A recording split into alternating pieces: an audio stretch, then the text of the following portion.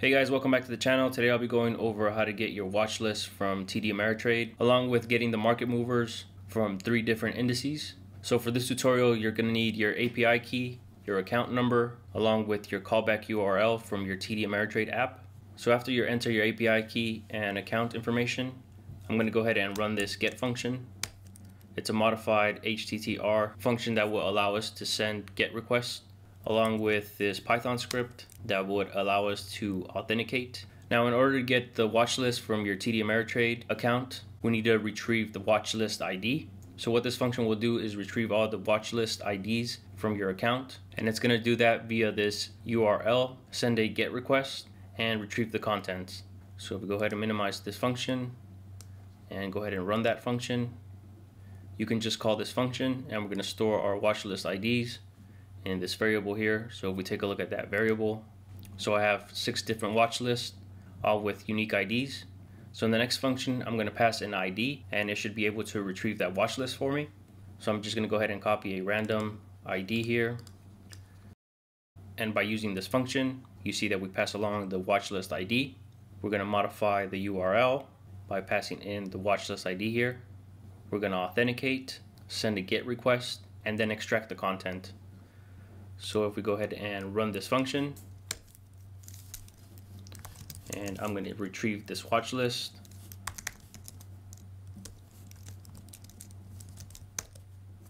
So if we take a look at that data frame, here we have all the instruments in that watch list, the asset type, and you will also see if you have any positions for any of the instruments in this column. In my opinion, this API has poor documentation and not a lot of information. So I actually thought that by retrieving my watch list, I would actually see something like a quote for any of the instruments within that watch list. But it turns out we just get the quantity, the average price, and the commission for the instruments listed in that watch list. You can also go to their page, and they do say that you can modify watch lists, delete instruments within that watch list, and also add instruments to that watch list. But I didn't want to go through all that, since all we are actually doing is just retrieving the symbol and whether we have a position or not. So this may be useful if you want to keep track of your positions. Just make a watch list and call in this function by passing in that specific watch list ID. Now the next function in the script will get you the movers, but it's only limited to the top 10 up or down, and you can specify whether you want changes in value or percent. And you could do so by specifying 3 different types of indices. So we have the NASDAQ, the Dow Jones, or the S&P-500. So in this function, we need to specify 3 things: the index we want to retrieve, the direction, whether up or down, and the change, if you want changes in percent or in actual points or value.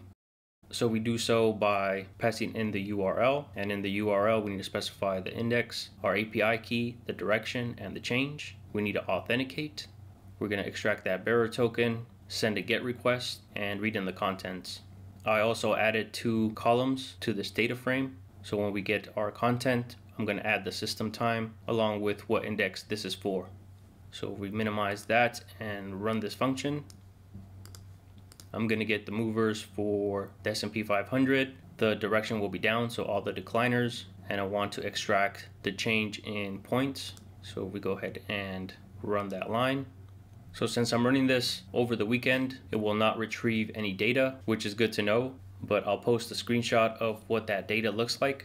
But you will get a data frame with either the points or percentage change, along with the tickers, the company name, and of course the timestamp and the index. And I believe since we are authenticating, I couldn't find anything in the response that indicated so, but my assumption is that these are in real time. So this may be useful if you're trying to get the top movers intraday for any of these indices.